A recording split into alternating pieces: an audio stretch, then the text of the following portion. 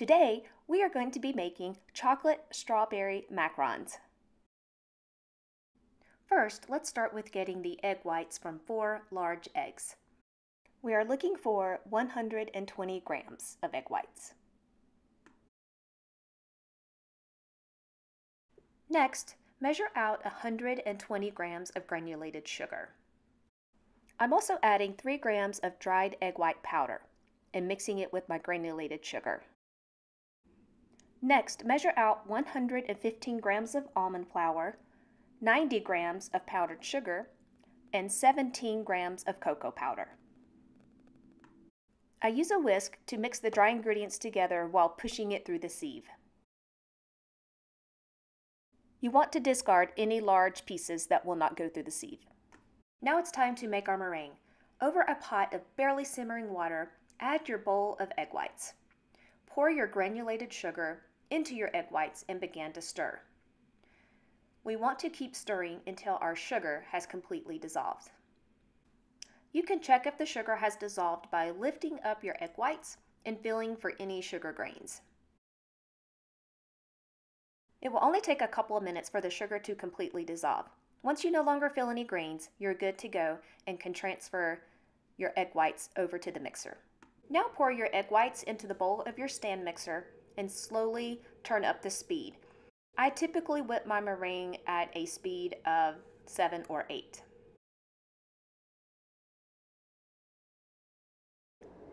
Once my meringue starts to look glossy, I will add my food coloring. I will whip the meringue until we reach stiff peaks. Stiff peaks are when the meringue has straight points and does not bend over. See how stiff and straight those peaks are? This is where you want to stop.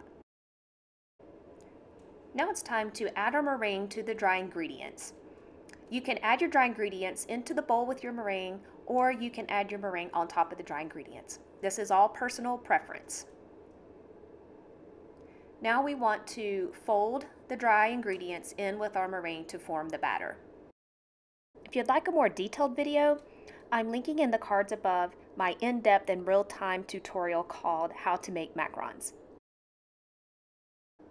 Keep folding until all the ingredients are well incorporated. Your batter should look like a very thick lava.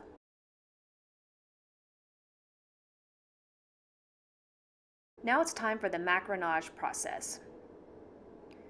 And here all I'm doing is pressing through the center of the bowl and pressing the batter up against the sides.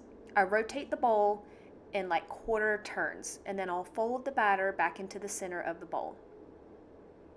It's good to check the consistency of the batter on a regular basis. Our goal is to get the batter to a ribbon-like stage where it just ribbons off the end of your spatula. You should be able to form several figure eights in one continuous stream.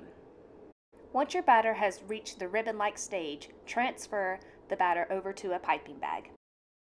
I've covered my work surface with a towel and using a 1.5-inch template. I have a link in the description below if you need a template. Now pipe your shells, remove the template, and bang your tray to remove the air bubbles. You can use a scribe or a toothpick to pop any remaining bubbles. Next, rest your shells for 15 minutes to an hour. You want to make sure a skin has formed and that you have like a dull matte finish. You should be able to touch the shells and no batter come off on your finger. Now I'm baking at 300 degrees for 16 minutes. Now that the shells have baked and cooled, let's build with our strawberry cream. If you'd like this recipe, check out the strawberry cheesecake macaron video. I've linked it in the cards above. Now let's decorate our shells. Take some melting chocolate and put in a Ziploc bag. Today I'm using Ghirardelli dark chocolate melting wafers. Put in the microwave for 40 seconds. When the chocolate is completely melted, snip the corner of the Ziploc bag. Then drizzle the chocolate over top of your macarons. Let the chocolate cool and enjoy. Thank you for watching today's video.